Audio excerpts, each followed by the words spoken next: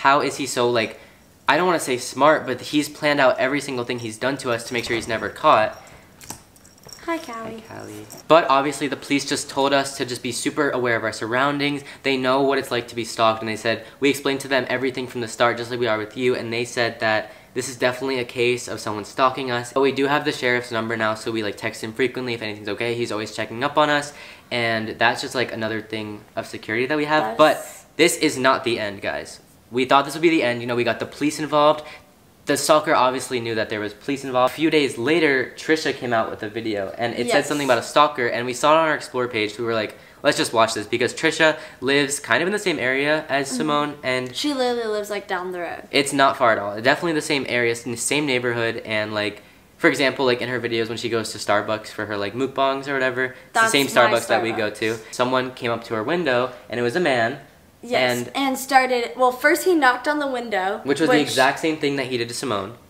But this time, he was filming her on his phone. He started chasing her, but she went on the highway and started driving towards Calabasas, and he followed her 5 miles down the road because she was also trying to find a police station. And it was the exact same thing that happened to us. There's not really a police station nearby, like close enough to just drive too frequently. Because you can't be in a car chase for 15 minutes. Something's gonna go wrong. You're gonna get in an accident at 150 miles an hour down a normal road.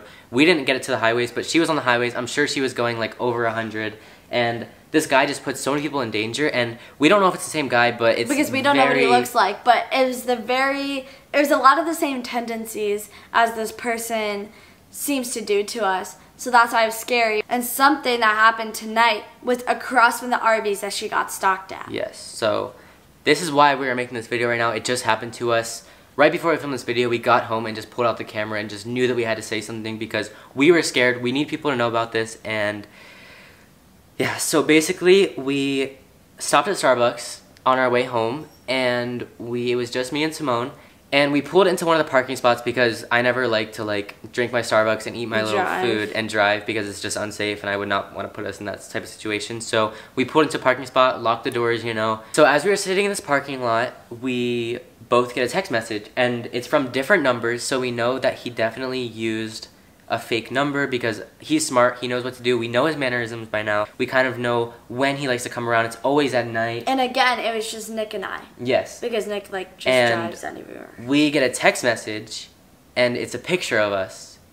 Literally sitting at the Starbucks across from the Arby's. And he was like literally in the bushes. It was terrifying, and I think he sent the text message like a few seconds after he already left because we didn't see anything, but once again, we didn't want to look. We just wanted to get out of there as fast as we can. That would be putting both of us in danger if one of us went to go look. Like, that would have just been so scary in that moment. So we did what we did on the road. Like, we were so confused. We obviously opened the text and saw the picture. We both started freaking out. I almost started crying, and Nick just like started to drive off. Yeah, I just immediately started driving off. Like, that's first instinct. I didn't like speed off. I don't know, but it was right across from that Starbucks. Pop up the picture like right here. I'll put a screenshot up on the screen. This person is in the bushes taking pictures of us drinking our Starbucks in the car. Yeah, and we absolutely knew it was him. He just loves just scaring us, making us paranoid, and we just went home, and things are getting more frequent. You know, at the beginning, it was like smaller things. He would just knock on the window or stuff like that, but now he's like seeing us in person. He's car chasing us. We had to call the police on him.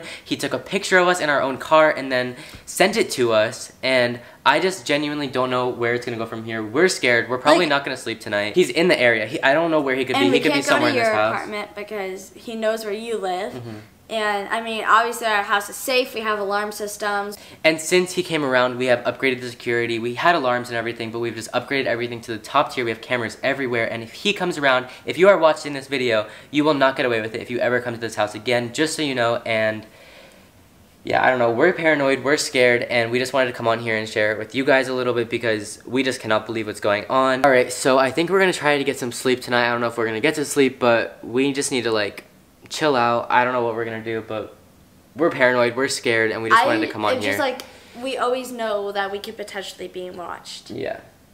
Which, this is like the comfort of our own home. We should be able to feel safe.